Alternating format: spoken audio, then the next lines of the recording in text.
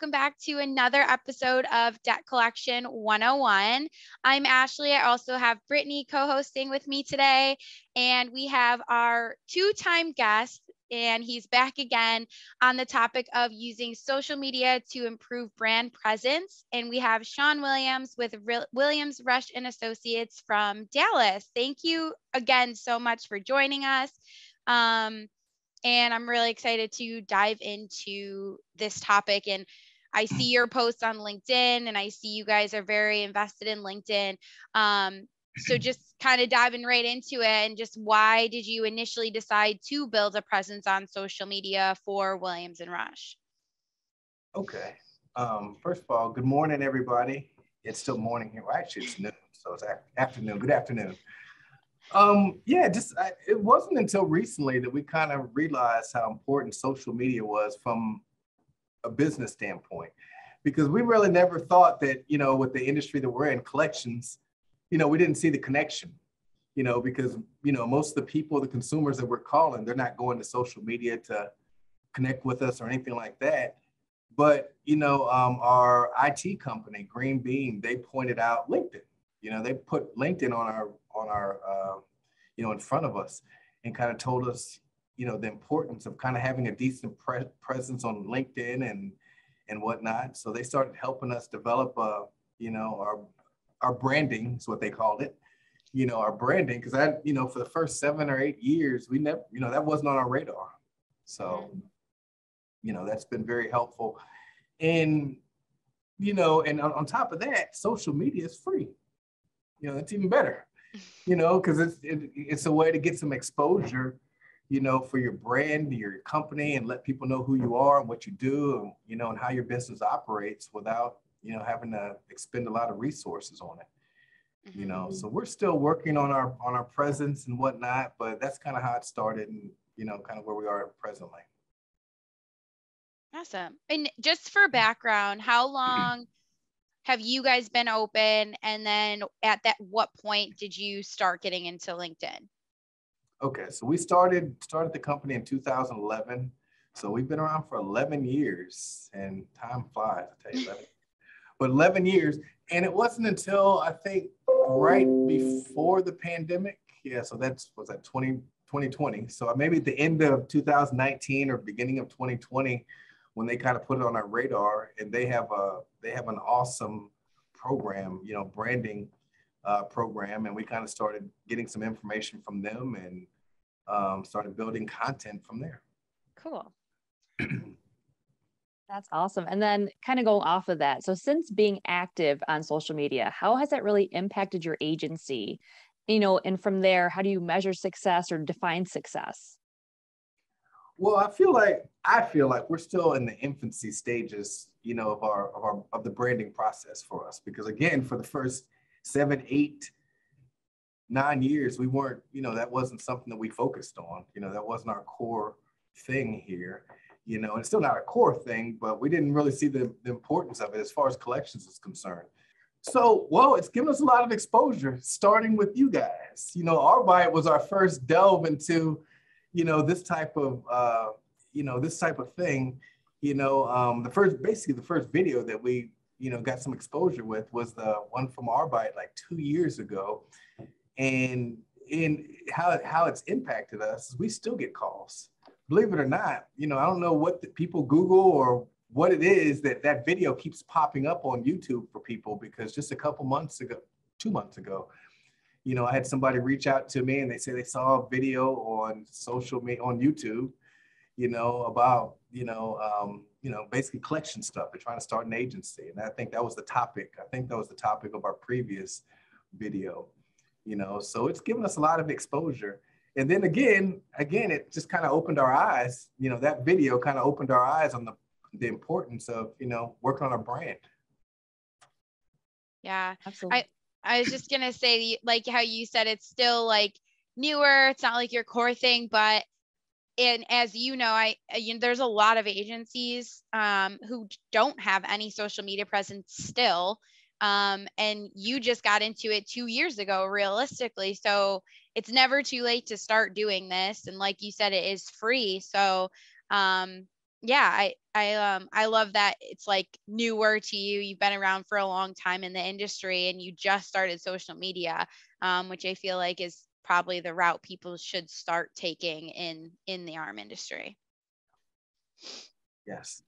So one of the things, like, we still haven't seen the connection, because I look at a lot of people in our industry and they have the Facebook um, um, links on their pages and stuff like that. And we haven't done the Facebook thing. We haven't done Facebook or any of the other social medias. You know, I felt like LinkedIn, because it's more, you know, it's professional, you know, and I think it gives us more exposure, more with clients than it does with consumers, you know. And I think where we're at right now, as far as branding is concerned, that's what we're looking for. Mm-hmm. Now, in the future, you know, I'm sure there's ways, you know, that we haven't even thought of yet that you know, these other companies are getting some value of, you know, the Facebook links. I see other companies that have Instagram links on their, you know, their collection agencies. I need to click on one, see where it takes me, you know, to see what kind of content you put on your Instagram page or, you know, your Facebook page. But I'm sure they're getting some value from that also. Yeah. I was going to ask you, if I know you're predominantly on LinkedIn, but I was going to ask if you do use any other channels for social media, or if you would ever consider using other channels in the future, which it does sound like you want to. Yeah, definitely be willing to use a Facebook or, you know, or Instagram and whatnot, once we figure out how we can get some value out of that. You know, on a professional level, I have the personal pages, but, you know, as far as the company page, but I guess maybe just, you know, some of the things that you know, some of my buddies that have agencies and whatnot, you know, as far as Instagram, they do post like company events, you know, when they have company events and whatnot, stuff like that. But, you know, so I guess there's some value there. Yeah. I think just showing people like you're real people too. It doesn't always have to, you know, be work related, even though like stuff like that is work related, but a work party, you know, you wouldn't really think like, oh, I should probably post this or something. And but I think that helps like seeing you guys like doing normal things, and like not just this is what we do, like we're a collection agency, like this is what we do outside of work and stuff like that. I think is cool to see people doing that as well. Yes, I agree. I'm kind of going off of that. Where do you get your ideas for your media content? Do you have like a resource or a vendor that you get like recommendations from? Honestly, yes. You know, I keep referring back to Green Bean IT. They do our IT and they do our social media content and whatnot. And they kind of give us, you know, kind of an outline of stuff that that would be acceptable, and things that we can send over there to them, as far as stuff that would go on LinkedIn and give us some, you know, give us some value there. So yeah, we're relying on somebody else right now. But you know, it's funny. My daughter's like, Dad, just post everything. Just post it. You know, people need to see the kind of exactly what Ashley just said. You know, see the people behind the, you know, the banner. Sometimes, you know, that kind of will allow you to get some exposure also. So. Mm-hmm. Yeah, I mean, in your LinkedIn, you guys post a lot of like consumer like compliments, right? Like I've seen that before that you guys post, which is amazing to see. And I think if consumers were to look you up and saw that, like that is huge for you guys, right? So yeah, those ideas are great. I love that idea. Yeah, that, you know, they kind of, I think they do link some of the, or copy and paste some of the, you know, the Google reviews. But, you know, the funny thing, those Google reviews go both ways, you know. But we encourage our consumers. That's actually in our talk off. We encourage our consumers to give Google reviews, you know, not good Google reviews, but just Google reviews. We asked them to leave us, you know, honestly, what they felt like the interaction was when dealing with our agency. Because I have a team of people that read all of them, every last one of those reviews, and we use those as ways to improve our customer service. So we feel like we've gotten some benefit, you know, out of that. It's something we started, I guess, about maybe 2 years ago, yeah, right at the beginning of the pandemic, you know, and because I think that's one of the most valuable ways that we can improve our process, is getting honest feedback from consumers, and they'll certainly give it to you if you ask. So they'll give it to you. So I love that you have a whole team for that. I've never heard of that before. I think that's really great to like invest the time and strategy to go through that and get some good information back. I say team, we got 2 people. So. It's a team. It's a team, right? Exactly. It's a team. Yeah. Yeah, that's awesome. Side note, before I ask the next question, do you guys respond to all Google reviews? I respond to all Google reviews. Nice. Yep. I actually personally respond to every single one of them. Yeah. That's great. Yeah, we definitely do. Yeah, good. That's great. I had a feeling you did, just like knowing you and like your agency and all of that, but I feel like I've definitely seen like complaint reviews on Google and they just go unanswered, which I personally don't think that helps the company. So I was just curious if you did do that, and I think that's great too. No, we get notifications anytime we get a review, and I respond. As a matter of fact, you don't have to respond, but it actually will lower your Google rating if you don't respond. Mm-hmm. Our team told us, they said if you leave these, not even just bad ones, but just all of them. Mm-hmm. You respond, say something to every review that you get, and it helps you keep your rating. So I respond to every single review that we have, and if it's an issue, that gives us an opportunity to address the issue, because there's a lot of times there'll be things in our process that we don't even know is an issue for the consumers.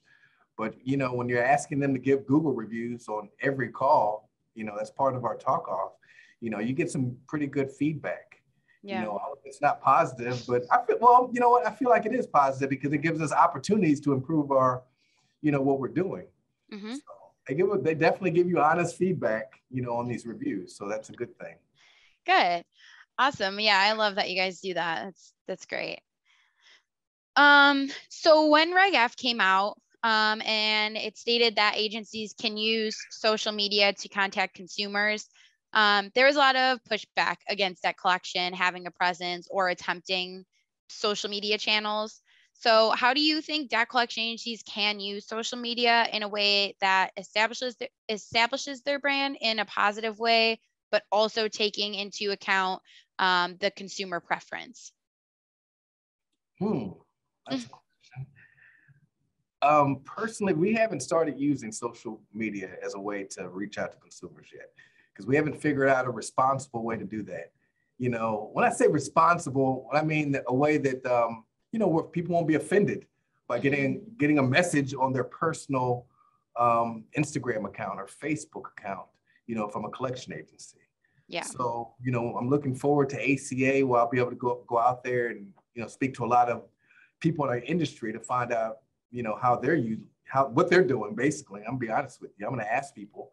I've already asked a few people, that are in my network, but I'm looking forward, and I'm sure ACA will probably have some workshops, or at least one workshop that deals with this.